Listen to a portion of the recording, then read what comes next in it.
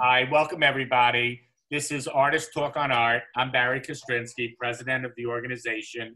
This is our 33rd virtual open studio, and we do have a special presentation tonight. We have YIVO, Institute for Jewish Research.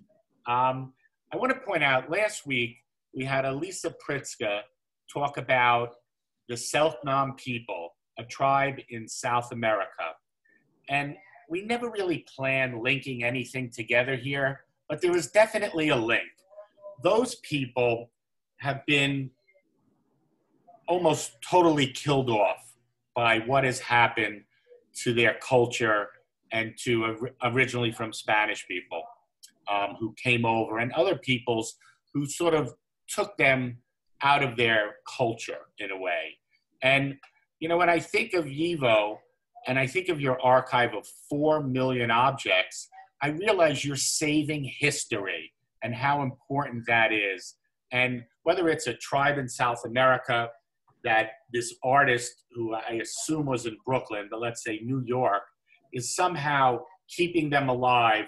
There is a trend. There's a trend. You know, I once heard a history about one coin. That was all that was left of a ruler of the Romans, just one object. And history does get lost, and it's important for each generation to remember.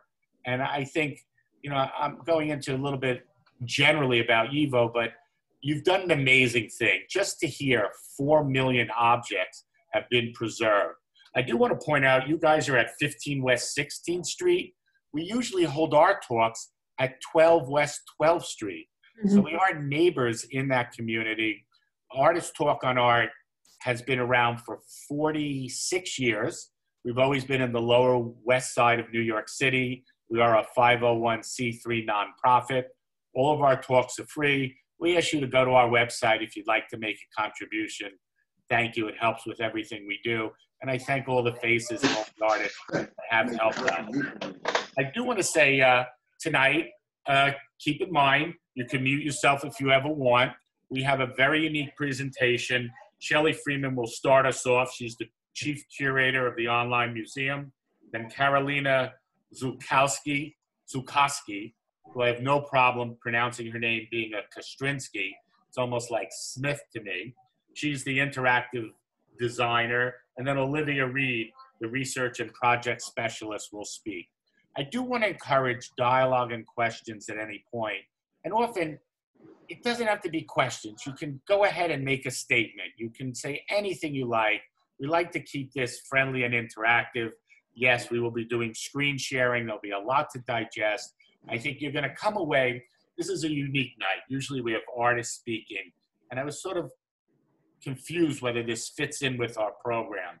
But then when I looked at what made up the culture of Vilno, did I get that right? Vilno, the town and the area, what makes it up is it could be a poster for a theatrical performance. It could be a play. It could be a design that was done. And of course, seeing the old photographs, they right away become historic. And of course, they're artworks in themselves. So I think the artists that are here, you're going to be treated to something unique that is more historical. But of course, in all cultures, there is that artistic side, and it's sort of integrated in. So without further ado, I want to welcome you all again, and thank you for coming. Artist Talk on Art is about artists coming together and people coming together. I like to refer to us as a beehive, but from our last talk, I think the word tribe, and certainly that makes sense with the history of the Jewish culture. We create our own tribes, just the way Wendy described. She got together with friends on a holiday, and she's over 30 years. She's put together her own micro tribe.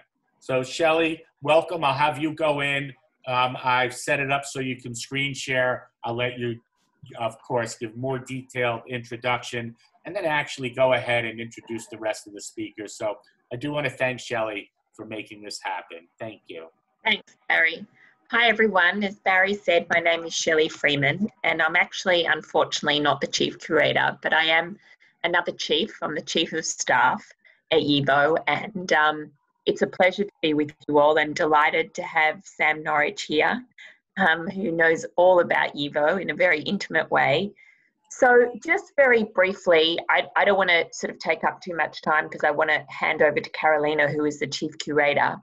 So YIVO, as Barry mentioned, it began in 1925 in Vilna, Poland. Now, what's known as now is Vilnius, Lithuania.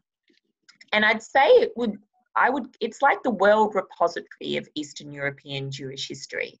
It was started in 1925 by a group of intellectuals and scholars that wanted to capture, document, preserve, study Jewish life in all its forms.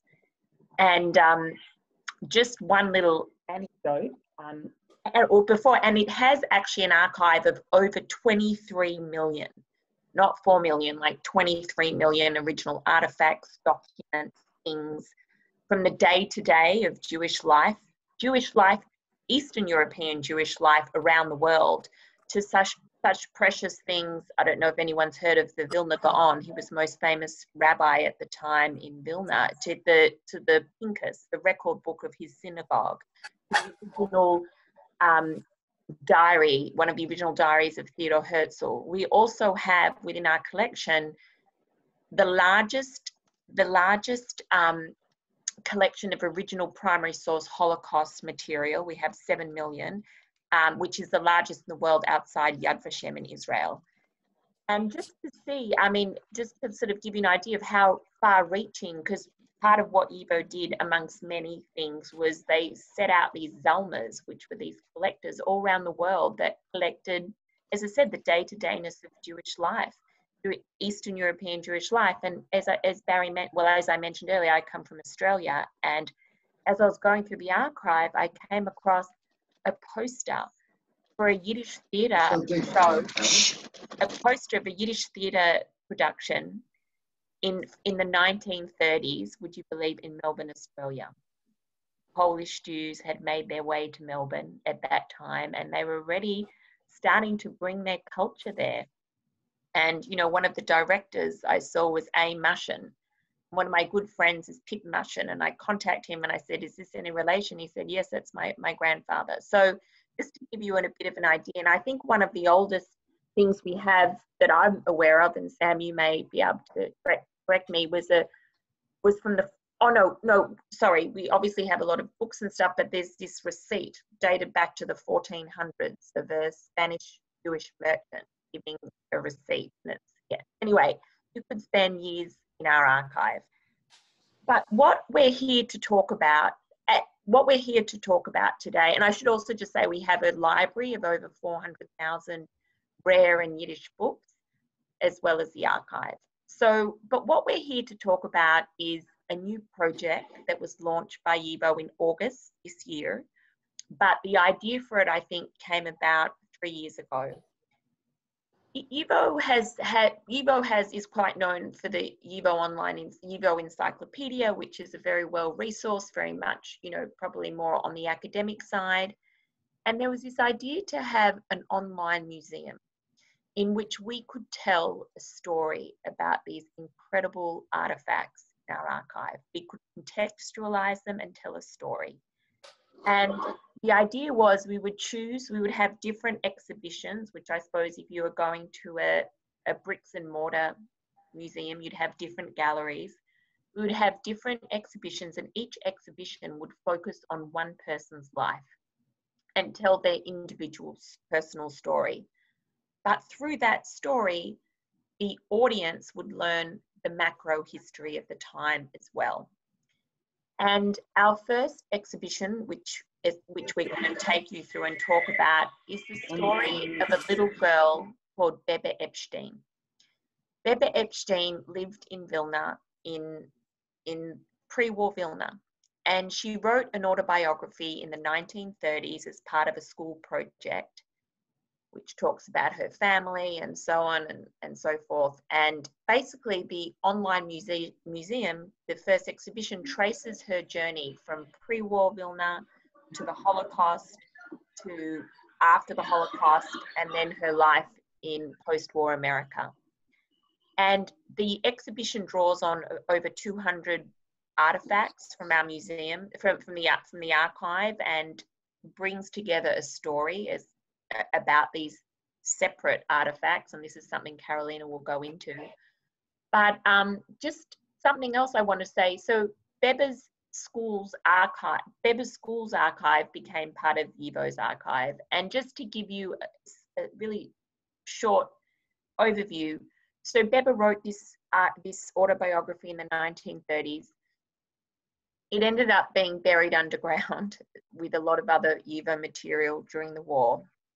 And through a whole lot of uncovered, reburied through a whole lot of circumstances, which I won't go into, but is very fascinating, it was uncovered in 2017, along with a whole range of about, I think, 170,000 other YIVO documents. It was found in Vilnius, Lithuania. And there was actually a New York Times article about this YIVO discovery in 2017, which also included like manuscripts from Shelly and a whole range of other things. But I think the journalists liked the fact that this autobiography had a picture of Beba on it, had a photo of this 11-year-old girl. And so they put that on the front cover, and everyone of the article and everyone at YIVO had just assumed she was murdered. She was murdered during the war. Anyway, the day after that article was published, Jonathan Brent, who is the current executive director of YIVO, got a phone call from her son in Los Angeles to say, you know what, that's my mum. And she survived. I mean, she had since passed on. She passed away in 2012. She survived, and she was the only member of her family to have survived. And it was quite incredible. And it's an incredible journey for them as well, because they never knew that their mother wrote an autobiography, and they're learning a whole lot more about her life. So it's been quite incredible. It is, Karolina will take you through the reason her autobiography was particularly chosen for this exhibition, because it really, she's just a regular girl. That's what's seen. I mean, the first movie she went to was Uncle Tom's Cabin in Vilna. You know, she was a fussy eater. She didn't like eating, and she talked about the fact that her parents would tell her scary stories. So she'd open her mouth in shock, and then they'd quickly put a mouthful of food in it. She had aspirations to study, but she didn't kind of know what would happen. She knew about that the Germans were coming, and how would that impact her ability to go to university. And this exhibition has been designed for it's designed for everyone, and it's multi-layered. But in particular, we've done it for school children. There's a teacher's resource and so on, and Jewish and non-Jewish children alike. It's being used at a non-Jewish school, for example, in London, and a Jewish school in Melbourne, Australia. You know, so in this digital age, we feel we can have a real impact. And I know that you guys have a very strong art focus, and Karolina's going to sort of take you through that. I will rejoin you to talk about two artifacts that we have in the exhibition that are really precious to my heart. But at this point, I'm going to hand over to the Chief Curator, who is incredibly talented, and as you'll see from what she has created. So over to you. Thank you, Shelly, and thank you, everyone. It's a pleasure to be here, and thank you, Barry, for the invitation. And before we dive into the exhibition, I want to talk a little bit about my background, because it's relevant to what I'm going to be showing to you. So I'm a new media artist and designer, and I've worked both for museums, developing interactive installations, and developing my own work as well. And I've shown my pieces in several venues, including the New Museum, Spring Break Art Show, Art Center Hong Kong, the Museum of Image and Sound in São Paulo, Brazil. And I've won some awards too. I've been an honoree at the Webby Awards, among others. And I've also taught at the Visual Arts program at Rutgers University. So the point is, I see the museum as an artistic expression in itself. A lot of contemporary works of art focus on issues of social justice, community building, educational initiatives. So for me, the lines between art pieces and projects such as this exhibition have been very blurry in recent years. And there was always an artistic intention behind it, and a lot of interpretation and transformation of primary documents into the final exhibition. So without further ado, I'm going to share my screen. And first, I'd like to go over a little bit of the concept of the exhibition before we dive into specific artifacts that we have selected. Let me share my screen here.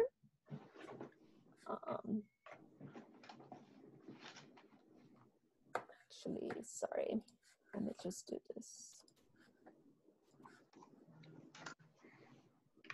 All right, here we go. So I'm not sure if you've had an opportunity to go over this already, but in case you didn't, I'm just gonna go over the main concept of the exhibition.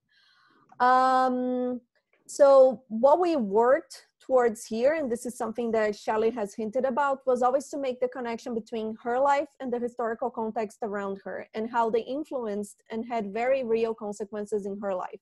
So we are using her micro perspective to teach about macro subjects, and we use storytelling as the main tool to achieve this. So the storyline of the exhibition is divided into chapters. So this is chapter 1, and each chapter focus on a specific topic. So you can follow the whole story from beginning to end, or explore individual chapters. All chapters are full stories in themselves and make sense as standalone pieces. So here we have a table of contents that shows everything that we have in the exhibition. So we show her life before, during, and after the Holocaust. European Jews lived in a very rich society. As you can see in these first 6 chapters, they all focus on her life before the war. So we talk about her summer holidays, summer camps, what she learned at school, the city she lived in, etc. And at the same time, her Holocaust experience shows a diversity of experiences. So she hides with a family outside the ghetto, lives in the ghetto, works in a factory that used the labor of Jewish prisoners, goes through several concentration camps, and ends the war at Stutthof. And she went through this by herself without any saviors. And each chapter contains several layers of information that enable you to explore the content in greater depth. So now I'm gonna go through one of the chapters. So this is chapter 8, her experience during the war, where Beba presents her, her account of the Holocaust. So the structure of the main part of each chapter is Beba's story as told by her. And on the left side here, we always have a timeline that shows the main historical events that were happening at the time to tie her story into the bigger historical context. And ensuring that the exhibition is set in this broader context, as I said before, is the core of this project. Then we have these historical context boxes here, and this is what we are calling them, which offer further information about whatever it is that Beba is talking about in that specific moment with a little bit more detail. So her testimony is a segue to learn about broader issues. So in this here, this chapter is divided into 3 parts. This is part 3, where she's taken into concentration camps. And she's talking about when they were being, the Vilna Ghetto had been liquidated and they were walking them outside on the streets. And she could remember that everyone was lined up outside, but everyone was too ashamed to even look at them. But some people were standing and cheering on the Germans. And those are the ones that she said she would never forget, yelling things like, "Good for you, Jews, wind up on the bottom, go all you deserve." So then, for example, in this moment, we use this as an opportunity to talk about perpetrators, collaborators, victims, bystanders, and rescuers in a general perspective. And these here are photos of Jews being assembled by Lithuanian militiamen for execution. These are from our archives too.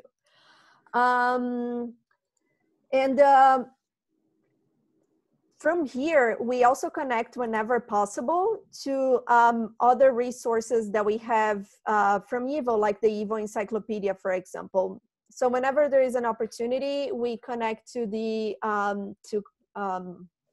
articles in the encyclopedia. So if you are interested in a specific subject, then you can go deeper into it using these articles.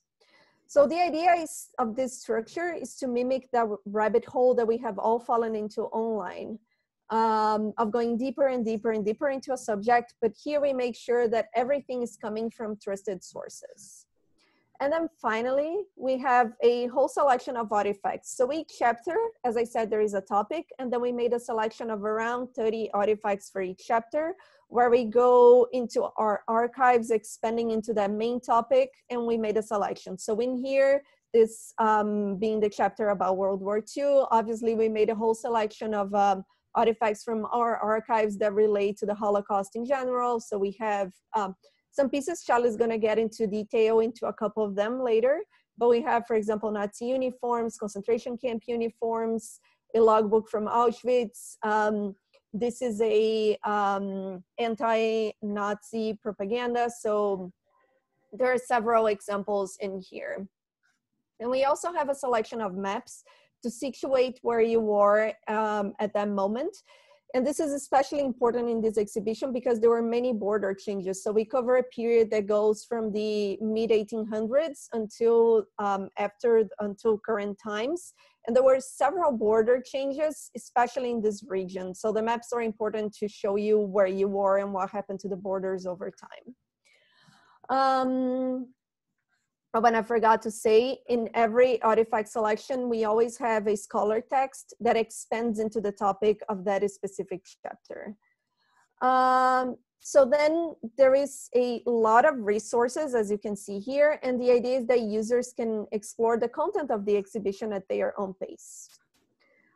Some chapters, they are more interactive, some more passive, like this one. Some are shorter, some longer, and each feature was chosen based on what would be the best way to showcase content while still keeping the audience, especially younger audiences, because we always had the idea of this being used as a tool for education, engaged. So now I'm going to start by showing a little bit of pieces that were developed especially for the exhibition, and they are more experiential in nature.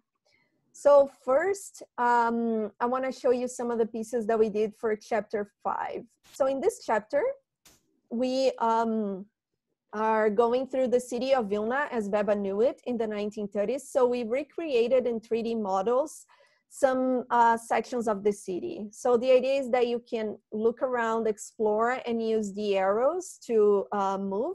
And we have several red dots where you can click and learn more about a specific people or places. So if you click here, this is talking about the Strashon Library. This is one of the pictures from our archives, and we explain what those places are. So the idea is to show a place that no longer exists. And Vilnius in itself wasn't a city that was destroyed in the war like many others, but all the Jewish buildings, they either were destroyed or they were repurposed, and very few are still standing as Jewish institutions to this day. So it's important to recreate the city that Beba knew. About a third to half of the population of Vilna at the time was Jewish. And of those, a third to half were Orthodox Jews. So it's not only about the buildings that are not there, but also the people who are not on the streets anymore. And the idea for this style, why we decided to go this way, is because there was a lot of places that we didn't know exactly how they looked like. So we didn't want to do a photographic recreation, because some places we had to do some guessing work. We had people in the streets in Vilnius taking pictures for us of all the area that we were covering. But and then we compared those and with older pictures in our archives, which was a lot of all this work was done by Olivia essentially. And there were some places that there were some gaps and we had to fill those. So this is why we chose this style specifically, so that you know that it's not necessarily a perfect reproduction. So then, as I said, you use the arrows, you can move around. And I just want to go into this other section here. So this is the section of Beba's primary school. And we have a theater here. And as Shelly was saying, in this section, we talk about the first movie that Beba saw on a movie theater, which was Uncle Tom's Cabin, an American movie. We recreated a poster in Yiddish and Polish here. And the importance of showing this is to show people that this was not an isolated community, that they had a lot of influences that came from other places. And they did not, a lot of people may have this idea that they lived isolated. That's not the case. They had several influences. And if you see some of the books that were hits with children in Yiddish at the time, you're going to find Tom Sawyer, Robinson Crusoe, which are books that you know, a lot of kids around the world read up to today. And we have also adapted Beba's account into other experiences. In her autobiography, she talks about her grandparents, both maternal and paternal, her parents and her siblings. And what we did here is we transformed her account into animations. So those are adapted. They are not a word-by-word reproduction. Sometimes we had to add some sentences to make sense and contextualize. And I'm going to play one of those animations for you now. And it should have sound. If there is no sound, please let me know. Meet my dad's parents, Beba Epstein and Karolina. My Zeta, by the way, that's Grandpa in Yiddish, was born in Smorgon in 1854. It was a private town back then. He was a short man. I'm 11 years old and we're the same height. And we both have blue eyes. Zeta was a serious person who never smiled and hardly ever laughed. He was so religious he slept in a hat. He worked as a shipping clerk for 50 years. For many years, he was a leader of two important synagogues in Vilna, the Zavel and the Volks synagogues.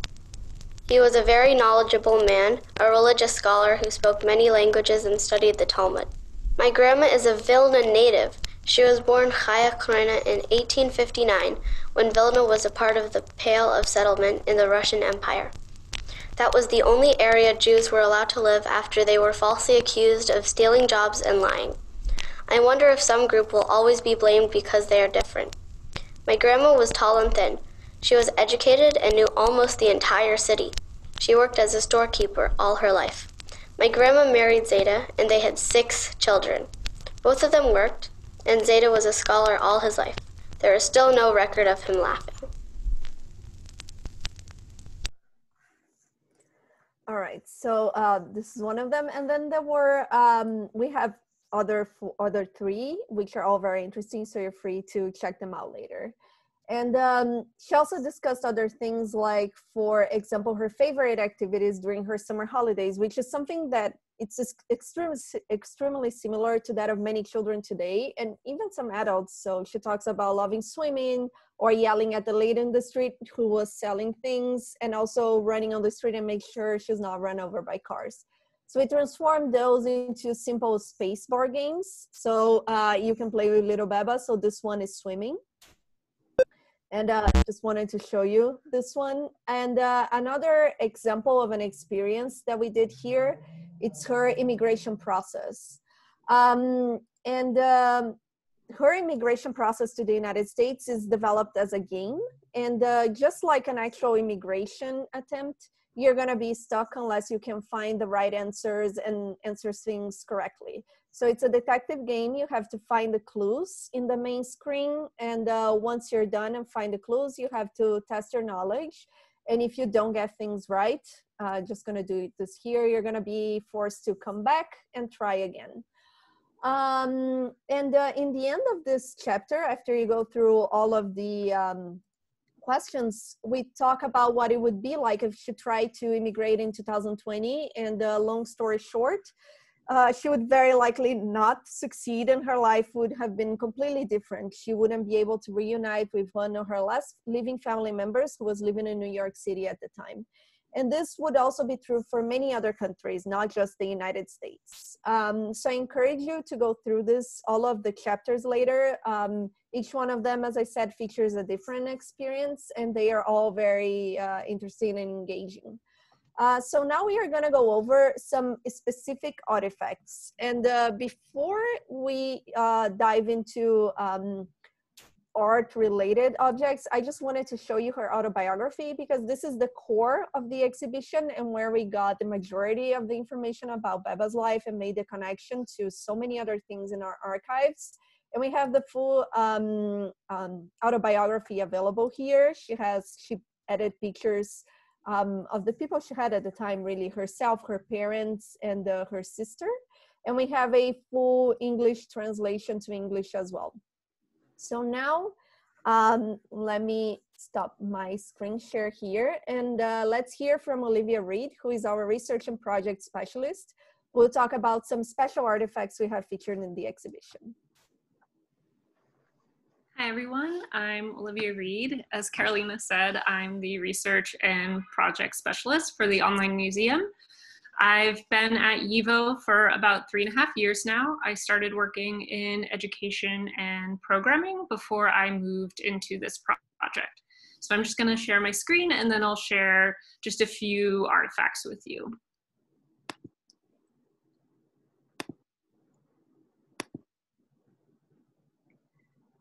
Okay, great. So I've just chosen a few to highlight and I will move through them as I go. So this is a painting of Ziulkoski Street in, at the time, Vilna, Poland, now Vilnius, Lithuania.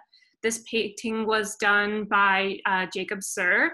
Sir was a native to the city. Ziulkoski or Ziulkover in Yiddish means butcher. So it is named Butcher Street because it was known for the large amount of kosher and non-kosher butchers operating side by side, really highlighting how the Jewish and the non-Jewish community pretty much coexisted within Vilna at the time.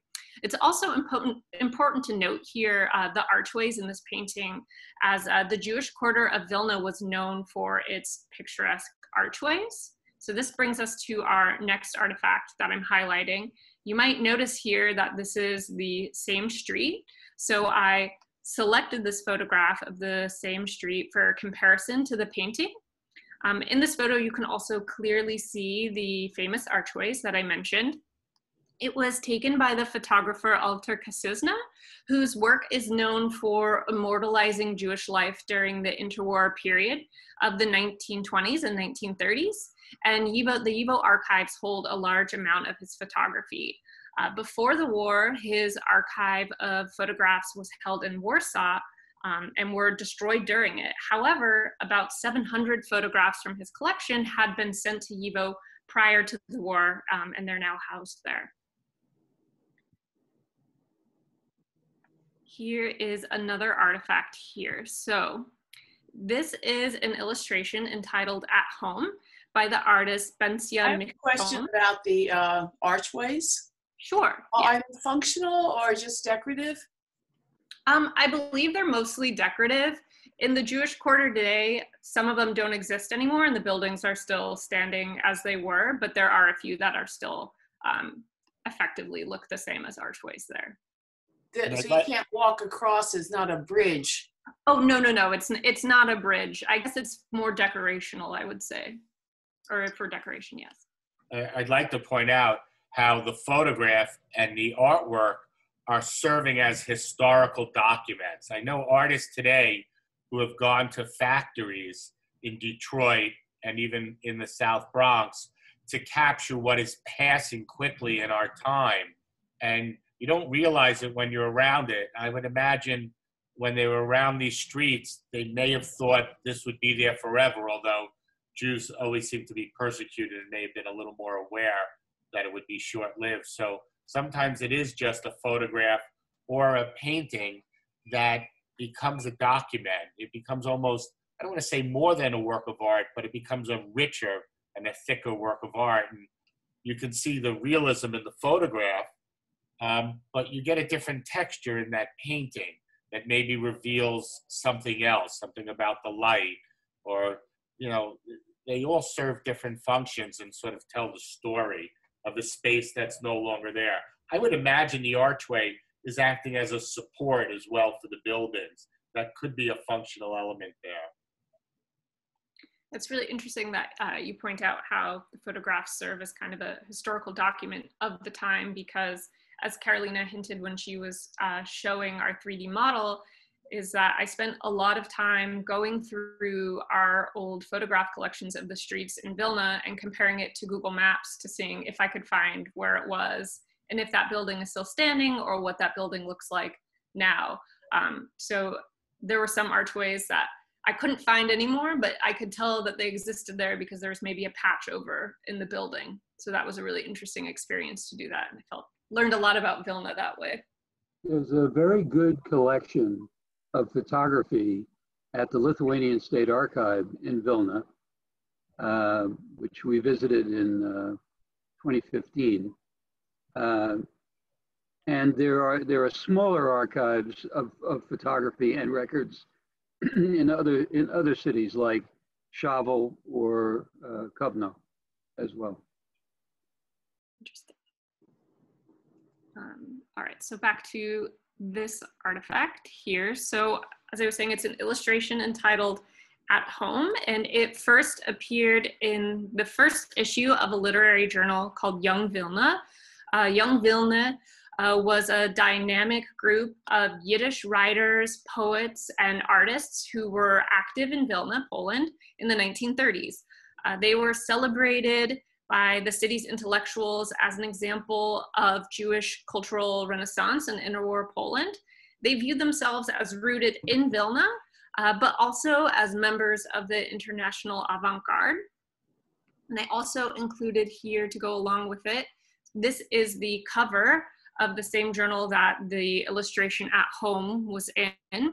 And so this cover really demonstrates the juxtaposition of modernity and tradition, with modernity represented in the form of the smokestacks and modern industrialization, and tradition in the form of the archways found in the Jewish quarter of Vilna. So the archways are something that are very representative of Vilna of the time. During that era, when modernization was portrayed, certainly in France in the 1880s, the train stations or the Eiffel Tower later on, it was looked on as a great thing. It wasn't like we often look at factories today and think of them as pollutants. It was seen as, this is the future, this is what we can do. It was a very positive attitude.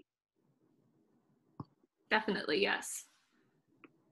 So I'm moving into, I've kind of divided these into sections. So this is the third and final section. So this will be a series of posters. So during the 1920s and the 1930s in interwar Poland, summer colonies and summer resorts were common destinations to escape urban city life. This Yiddish poster in particular is promoting the benefits of air, sun, and water, as urban life and alienation from nature were thought to be contributing factors in ill health and the spread of disease. This poster was created by the Berlin branch of OZE and distributed then across Eastern Europe. OZE, or the Society for the Protection of the Health of the Jews, was an organization across Europe dedicated to the promotion of health, hygiene, and childcare among Jews. You'll also see this organization mentioned throughout Beba's exhibition. For example, OZE and TOZ, they sponsored summer camps to take children from poor urban areas out of the city and provide them with fresh air. And what does the writing say? How is it translated? It's translated as air, sun, and water, I believe. And then I have a couple more examples that I thought were very timely of health posters relating to right now. So this is one of them. It's on the importance of using preventative medicine and a healthy lifestyle to avoid and curb the spread of tuberculosis. So it reads, "You can protect yourself from consumption or tuberculosis. To heal the sick is a great deed. To prevent illness is greater still."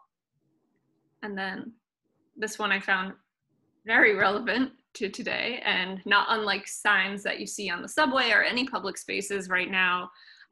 It's a poster on the importance of keeping good hygiene, and it reads, "Before you've washed your hands and nails with soap and water, don't touch food, don't touch your eyes. Contagious diseases stick to dirt." So I thought that was a little fun to put in there for right now. So that's just a few examples of the over 200 artifacts that are featured in Beba's exhibition. And with that, I'm going to pass it back over to Shelly. I'm going to stop my screen sharing first. Hi, everyone. Thanks so much, Olivia. And where's Karolina? I'm going to get Karolina to share it again. I just wanted to talk about two artifacts that I just think are so powerful.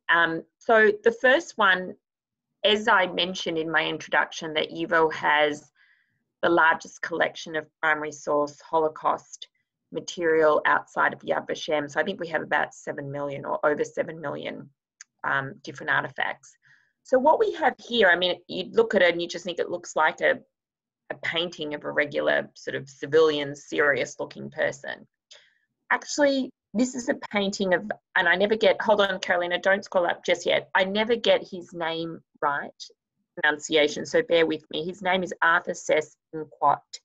And who he was the Austrian Nazi politician. He was a chancellor actually just 2 days prior to the annexation of Austria by the Nazis. And he became very involved with the Nazis and was he also got responsibilities over Holland and was responsible for murdering lots of Dutch Jews. And yeah, he was a full-blown Nazi. So this is a portrait of him. And I remember, you know, when I first started back in 2018, I was taken through the archives and shown various artifacts. And this one always like put a chill down my spine, because when you turn that over, and Karolina, now if you can scroll up and maybe enlarge it, it's actually a Torah scroll. So what had happened, what the Nazis were doing was taking our Torah scrolls and just, you know, cutting them up and putting them on wood and painting over it. Or, you know, I've seen other bits of Torah scroll that have made into shoe soles or just used to wrap things up. And I think what it shows is the complete, not only destruction of the people, but destruction of their culture and sort of everything they hold dear. So that was one artifact. And we don't know whether that was a Jewish artist that was forced to paint that picture or the regular artist, I don't know, but I kind of find this very, very powerful, you know, to get your head around what this means. So that's the first artifact. The second one that I'm going to talk about is, we call it the Book of the Children, just as a short book. And what it was is that the Lodz Ghetto was actually the second largest ghetto outside of the Warsaw Ghetto in Poland, and it was very well organized. I think it had something like 14 schools, perhaps. And I don't know, you know, if people know what the Judenrat is. They were sort of Jews that were appointed by the Nazis to run the ghetto. And the head of the Lodz Ghetto was someone by the name of Ziulkoski. Very controversial figure. I don't know if anyone remembers the speech he made about, you know, send me your children. The Nazis said, the Nazis put a decree saying to give them children 10 and under and the elderly 65 and over to be murdered to sort of save yourself. So anyway, I'm not going to go into that too much, but basically what happened was, you know, the Jews realized how dependent they were on Ziulkoski for their very being. And what they decided to do, maybe Karolina, if you could do some of the, yeah. So what they decided to do was to give him a gift, a thank you gift on Rosh Hashanah. And what this was, it's a beautiful bound wooden book. And each page is like, there's a picture, like a drawing, different drawings. And it was, those drawings were done by various schools in the Lodz Ghetto. And behind the drawing would be the signature from all the students of that school and the teachers. So there's again, I've been fortunate to see this. So you've got a page, which is a drawing. Oh, I don't know if we've got more different drawings, but each page is a different drawing. And then underneath that, you've got all these signatures, handwritten signatures of the students and teachers. So that book has 14,000 signatures, 14,000 children's signatures. It was actually found in the Lodz Ghetto just after the war, and then someone brought it to YIVO. Of those 14,000 signatures in that book, 200 survive. And all that's kind of left of them is those signatures, which we still have. And I just wanted to very briefly say a personal sort of anecdote around that is that I went to New Orleans last year to visit, and I was asked by a synagogue to talk to them about YIVO and the work we do and so on. And one of the things I spoke about was, you know, we sort of call it the Book of the Children. And a couple came up to me afterwards and said, look, you know, we've done a lot of research and we know that our great aunt and her son were in the Lodz Ghetto and they went to school there. Anyway, I asked them to email me as much information as they could. And I sent it to our head of archives, and she located the signature of this nephew who didn't survive. And I was able to email that to them. So anyway, those were two artifacts I wanted to talk about, and I'm going to hand you back to Karolina. Thank you, Shelly. And I just want to go over a few more artifacts before we wrap up. We're talking about children here, and one of them, it's we have this collection of toys. They are not original. They were done in the 1980s by Meyer Kirschenblatt, and he made replicas of toys he remembered from his childhood in interwar Poland. And Jewish children in small towns often made their own toys and passed on the craft from one generation to another. So this is a do-it-yourself slingshot, a replica of the toys he had when he was a child. And this one here is a do-it-yourself willow bark horn. And children made horns like this in the springtime and called it a trumpet or a shofar, which is the ram's horn blown in the synagogues during the high holidays. So these are two examples. We have others from this collection in our archives. We are also fortunate to have some collections of rare films. And this one here, I'm gonna play it as I talk about it to you. So this video was made by a tourist from the United States while he was visiting Poland with his family. And he, in this film, he found a family and he organized them going out from a house from the oldest to the youngest members of the family. And as they're coming out, by the way they dress, you can see how the oldest members are more traditional and probably more religious. And as you get to the younger generations, they are already very much secular. And we use this video as an illustration to all the changes that were happening in Jewish society between the mid-1800s and the early 1900s. This was the period that the Haskalah happened, the Jewish Enlightenment, and where people moved from being very religious and conservative to being more secular. So this is one example of movies that we have in our collections. This one is one of my favorites. I'm actually gonna enlarge it. I don't know if I can enlarge it a little bit. It's not really working. But so this is a Yiddish map of the world from the Yiddish version of a geographic atlas. And it was published in Vilna by the Central Yiddish School Organization. So this was a network of schools that were funded by socialist parties. And this is one of the materials they used in the classroom. And so this here, and this is very interesting because it talks to everything that was are going on today. So this is a political cartoon from 1924 here from New York. And so in the 1920s, there were quotas that were put in place, immigration quotas put in place by the United States government with the goal of essentially stopping Jewish immigration to the United States. The quotas, they refer to a specific percentage of people that could enter the United States given a specific census. So the first quota in 1921 referred to the 1890 census, and only 3% of immigrants could come from the same amount of that population that was in the United States as of the census, 1890 census. And then in 1924, there was a new quota put in place where only 2% of new immigrants could come in, of immigrants that had come in the 1910 census. But the thing is that in 1910, most of the Jewish immigration had already happened.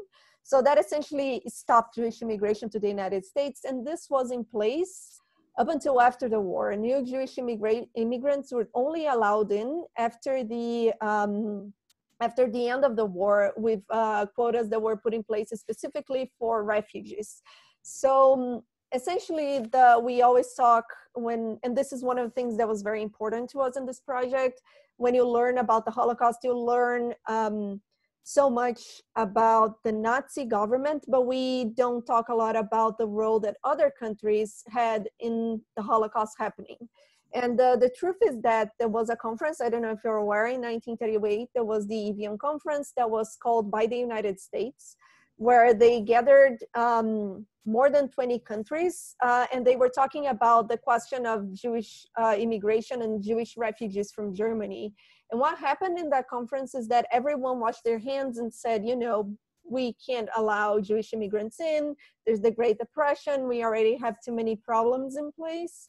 And only the Dominican Republic of the countries that were in the conference were accepting refugees. And of the countries that were not participating in the EVM conference, China was another one that was accepting Jewish refugees. So essentially what it gave the Nazis was the answer that they needed to say, okay, no one really cares about them, so we can move forward with our plans and there's gonna be very little repercussions. So this was the message that came out of this.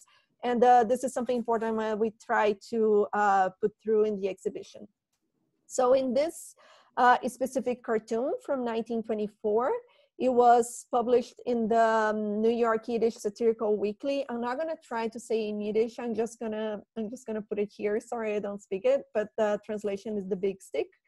And Uncle Sam is sitting between good and evil, and the good list reads, free immigration, tolerance, hospitality, American traditions, kind-heartedness, open-mindedness, idealism. And the evil read lists immigration ban, chauvinism, race hatred, anti-Americanism, hard-heartedness, and closed-mindedness, egoism, cruelty, and despotism. And this is something that we are still seeing going on today in a very similar manner, although the main players might not be the same, but we still see this happening every day. And just to end here with something that recently happened, the election. So this is a Yiddish flyer urging Jews to vote the Democratic ticket, which was Franklin Roosevelt for governor of New York and Herbert Lehman for lieutenant governor. So Roosevelt, as we all know, went on to become president of the United States in 1933. Lehman became governor of New York and later a senator. And here in the poster, they talk a little bit about their attributes: an able executive, child welfare, good citizen, friend of labor, power in the councils of state, human, and prison reform, which are also things that are still very much discussed and needed nowadays. So, so you might stop my share here. Yeah, sure. You can ask whoever was asking. I wanted to go back to that, if you can go back to that. Yeah, absolutely. I can share my screen again. There you go. The words up here, the words on top say a brilliant record. It's English transliterated into Hebrew, into Yiddish letters.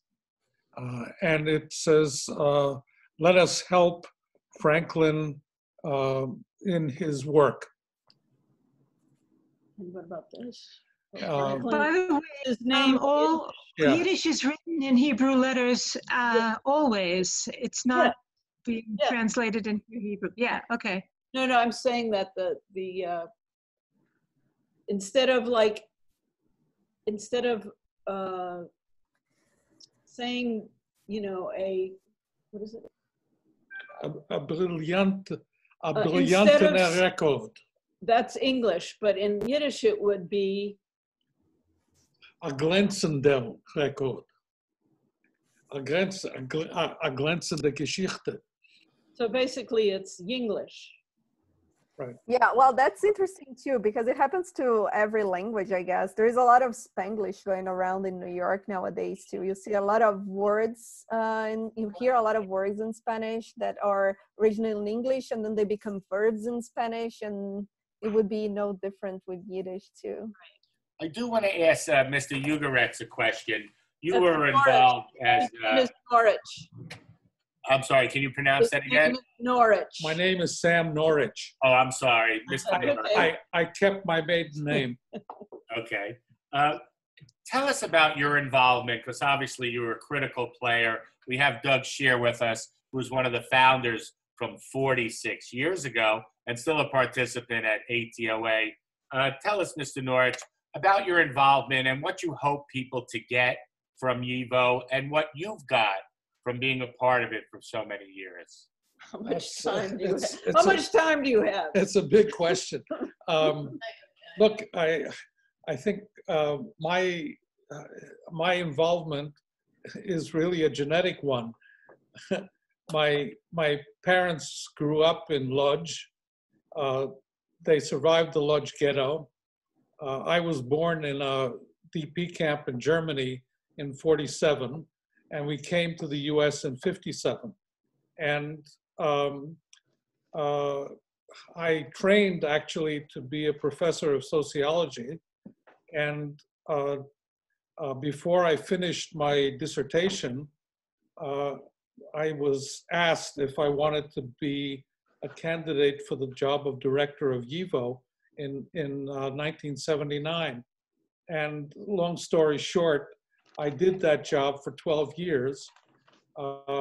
I, together with Bruce Slovin, after whom this archive is named, this interactive museum project, together with Bruce Slovin and Francesca Slovin and Marek Webb and David Fishman, we were in Lithuania at the end of Perestroika in 1989, and we were shown remnants of the YIVO collections, remnants that we thought had been destroyed either by the Nazis or by the communists. And there were articles in the New York Times and other newspapers about the discovery at that time. And in the 3 decades since, YIVO has managed to recover many of those collections, to digitize them, thanks to Ed Blank and the staff of YIVO in the last few years. They've been digitized, and they're now available for anyone, anywhere in the world to access through interactive digital means like we've just witnessed.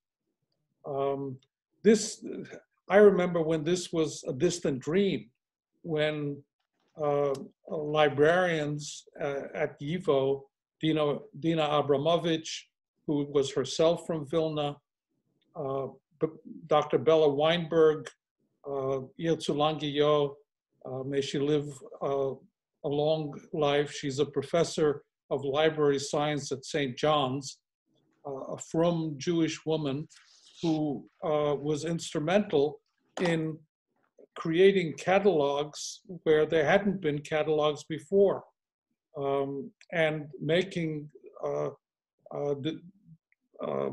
collection guides to these archives, which had been just papers, random papers before. And we now know a great deal more about our history than we knew in 1980. Even though we've lost many witnesses to the history, people who actually lived the history, Dina among them, Dina Abramovich among them. But there is an enormous treasure house at the YIVO Institute from which people today can continue to draw. It's a bottomless well, and people in New Orleans, people in Australia, people in Israel, people in New York keep coming back to this well, and it really shows how the past has worked its way into the present. So I continue to be committed to the work that YIVO does, even though I have not been director since 1992. Well said. I think Deb Shear wanted to make a point. Yeah, well, about 6-7 years ago, I interviewed, and I'm not remembering his name right now, so I apologize for that. But I interviewed a PhD doctor who was the research head of a joint task force of a number of countries, including the US, for the retrieval of stolen art. So it was about art, not only Jewish art, but just art generally, some of it coming from very large, from large collections that had been owned by Jewish people that were looted. I'm just wondering, and I could add to this that although much of it was stolen by the Nazis during the war, most of it today is suspected to be in the former Soviet Union, particularly in Russia. But that's a discussion for another time. What I'm curious about, though, is, and I've been to YIVO a few times, how much of the YIVO database, physical collections, et cetera, are specific to art, either art objects, objects of Judaica, or records about the movement of stolen art, or you know, things that had been in synagogues, for example, or in private homes that were looted, never again to be seen. That's my question. I can't comment on the total amount of it, but we do have a small art collection. I guess it also depends on if we're thinking fine art or photography and so on. But we also do have a large arts and artifacts collection as well. Maybe Sam could comment on it a little bit more. Actually, I thought that Shelly could. I just want to add a historical footnote. Marc Chagall came to the 10th anniversary conference of YIVO in Vilna in 1935 and gave a speech, which we have, urging YIVO to create a school and a museum of Jewish art. Partly, I think, for budgetary reasons, that didn't happen. I mean, it didn't happen in the next 4 years. And after that, it was just impossible for YIVO to do it once the war had begun. I mean, it's a miracle that YIVO itself survived. I actually do have the number. We're the only Jewish cultural organization to have survived World War II. Yeah, and I have done the numbers on your archives, and I was wrong at saying it was 4 million. I was only 19. No, it's 20. It's 20. What we have is 20. The figures are 23 million, over 23 million, 400,000 books, and within that 23 million, we have about 7 million primary source Holocaust material. So I was going to say I was only 19 million off, but I have done the numbers. All of your archives are art. What's happened is once objects take on historical weight, once they have captured time that has left, they become art. And as far as fine art or photography, it's a good thing Lawrence Wheaton has left the conversation. Otherwise, you know, he would point out photography is a fine art form, and the difference between fine art and regular art, the word fine really means nothing. The point is, today, a lot of contemporary artists sometimes get to the point and say, should I just try and make you read a book? They almost become performance artists. Should I do my drawings because it's for a social cause? There are others of us who draw trees and it's enough to draw nature. With your work, what you've done is you've captured something that's almost a time capsule of the past, and it has historic. And if you look at the letters in some of those posters, the letters, they're not all the same font face. The letters in Judaism become art in themselves, and the space around the letters, the negative space, even when you look at the Torah, you're supposed to try and see that, the sort of opposite side. Yes, obviously a lot of the artwork you showed, the black and white, was incredible graphics design, no question about it. And that's what we would normally identify with fine art. But I would say 100% of your archive is art. And yes, I use the term loosely. Yeah, and Barry, just to add to that, you know, and Olivia's shared the link to the museum as well as the other project, the Vilna Collection project. But if you we really encourage everyone to get on and take their own tour through the online museum. And using the term art more loosely, there's so much to explore. I mean, I'm just thinking, as we were saying, that we have the archive of many of the schools, or at least Beba Epstein's school at YIVO, and we have notebooks of all these students, and some of the pages of those notebooks are such intricate drawings that they've done, or chemistry notes that they've taken and sort of copied scientific experiments. I mean, Karolina, how would you describe those notebooks? I'll share the screen and show some of the notebooks for you. But these are children, probably around teenagers, like 12, 13. It's their school notebooks. Yeah, but I just want to expand a little bit on what Barry was saying. In contemporary art, we have the concept of art is just so expanded. Community organizing is art too. There is a lot of things that people wouldn't ordinarily think it's art, but it is, and it expands into all parts of life, really. I'm just gonna share my screen here to show you the notebooks that Shelly was talking about, and they are extremely interesting. Those are all from our archives, and those are from several different schools.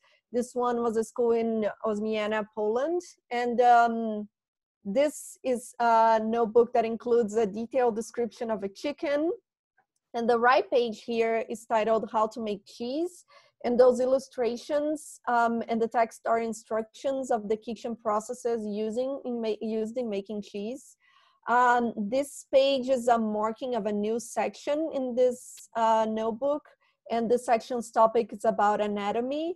So then here, this is an illustration of a skeleton and its corresponding bones. And I mean, this teenager really could draw, because these are amazing, all the drawings. And this here is a description of breathing mechanisms in living creatures, such as windpipes, lungs, etc. And here on the right page, it's a detailed instruction of skin layers. So this is one example. We have several other notebooks. This one is from the archives of a Zionist school network. So their main language of instruction was Hebrew, not Yiddish, like the one we just saw. So this here are calculations from a physics notebook, and the student measures with and diagrams instruments such as a metronome, caliper, a micrometer screw. And this here are properties of molecules and the forces of attraction that bring them together. So you can see this is not only about what they're putting in here, but this is a small window into their world. You can learn more about what did they learn in schools at the time, what was the curriculum, and you can get a more of an idea of what happened in their worlds at the time. And the sad thing is, most of these students probably were murdered. Yeah, probably. Yeah, there is a very, one of the notebooks, I don't know if it's this one, no. There is a very sad one, which it's, no, not this one either. So it's gotta be this one. And we have here a selection of essays that the students wrote, but this was written right at the cusp of the war. So then the accounts of are of children talking about what they wanted to be, but they are very aware of what's going on, and that her dreams seem very unattainable at the time. So this student, Brain Gelfer, writes that what she really wants is to continue her education in high school and to become an actress. But she's 90% certain that as the daughter of a poor family, she's headed for an apprenticeship as a seamstress or a different trade.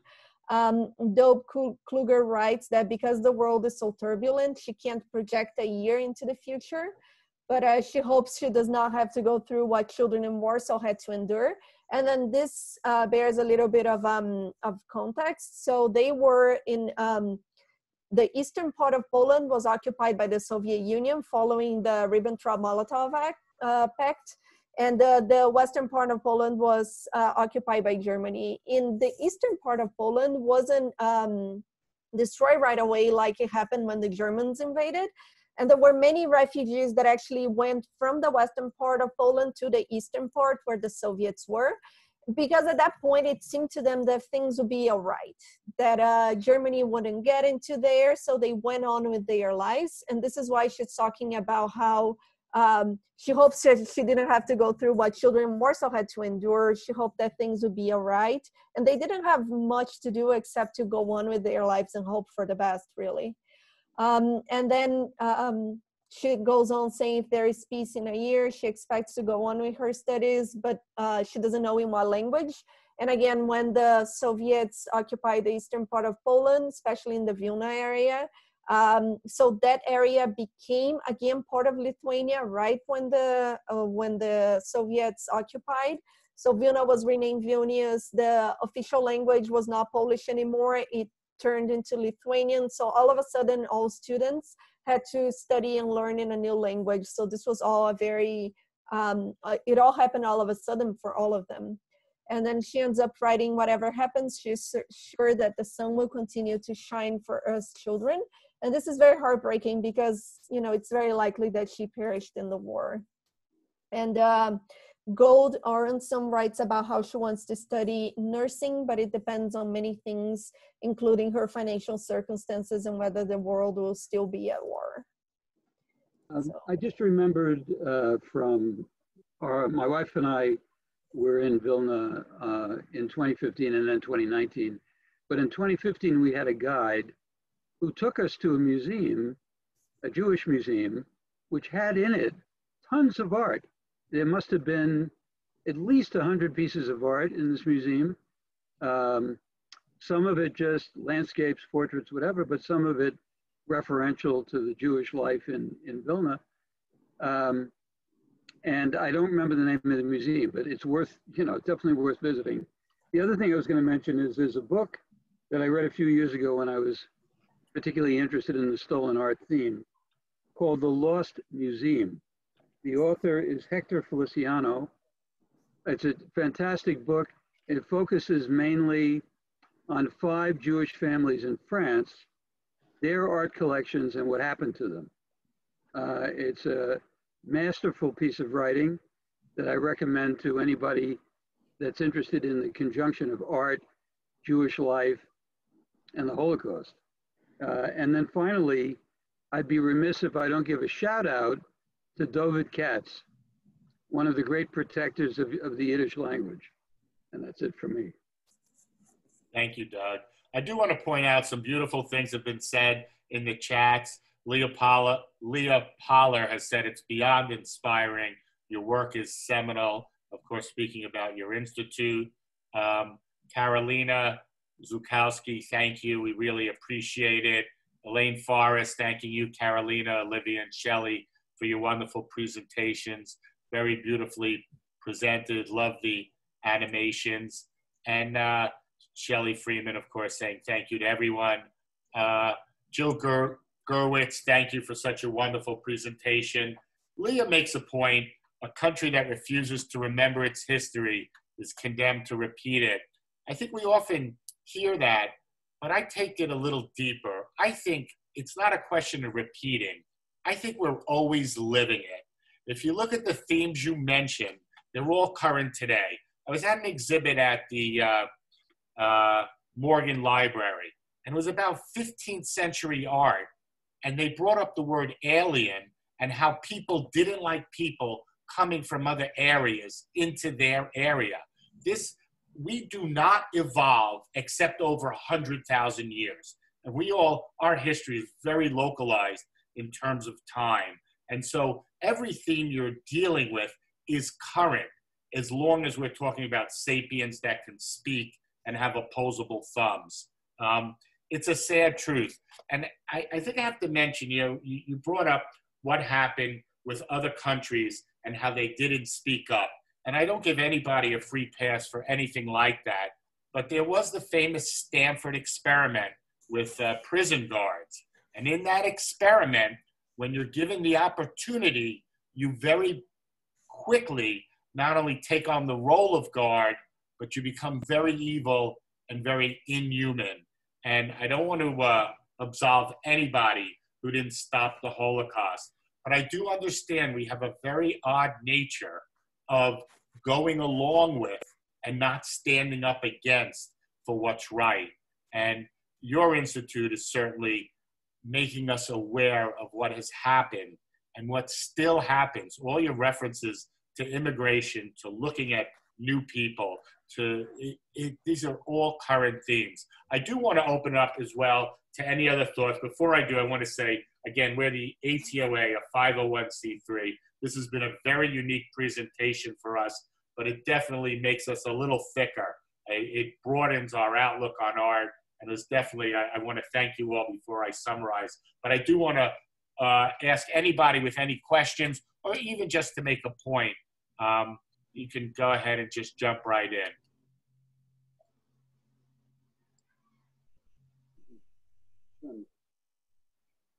Well, I just would like to, this is Francine. I'd just like to say that I spent a month at the Yiddish Institute in Vilnius studying Yiddish in 2006. And so I really appreciated this filling in of all of the history that I didn't quite get a chance to find out while I was there. So it was very wonderful. Thank you. Leah, let me unmute you. Before Leah unmutes, I want to point out, Susan mentioned that it's important to realize the struggle organizations have putting exhibitions online, and YIVO is committed to doing this. I almost said, you know, this could be a video game, and sure enough, you did not try and get at the youth and make them learn through gaming, and I applaud you, and you're certainly embracing, as we are right now on a Zoom talk, you're embracing the new technology as we have to. Leah, you had a thought? Yes, there's a very good YouTube called the Shanghai Ghetto. It's wonderful archival images, and it does give the information to understand why China was accepting Jews from Central Europe. At the time of fascism, they took away the passports from the Jews, and they were unable to travel to any other country. But Shanghai was an open city. It was the one city in Asia that was passport free. And so they ended up opening their doors to Jews and actually sending boats to the south of France to collect the Jews that were escaping from Central Europe. I visited the Shanghai Ghetto. It's quite interesting as well if you ever get over there. On that point, can I just add that the co-chair of the YIVO board, Irene Pletka, is herself the descendant of Polish Jews who found refuge in Shanghai and later moved to Melbourne. And she was raised in Melbourne, has lived in Jerusalem and London and in New York, is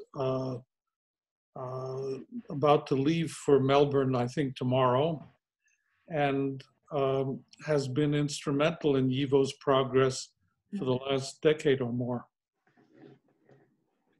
I second that. Absolutely.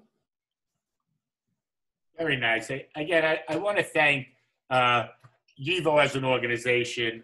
Of course, you, Sam, being a participant for a long time, but Shelly, Karolina, and Olivia for what you've done and what you've brought to our group. This is the ATOA. We're a 501c3. I can't thank you enough, but I will say this is the tip of the iceberg of work that has been done by what looks like hundreds of people. And of course, all the artifacts, the 24 million, were created by millions of people. And so this is a small part, but sometimes we have to hang on to these things because every moment they make them present to us so we can share them.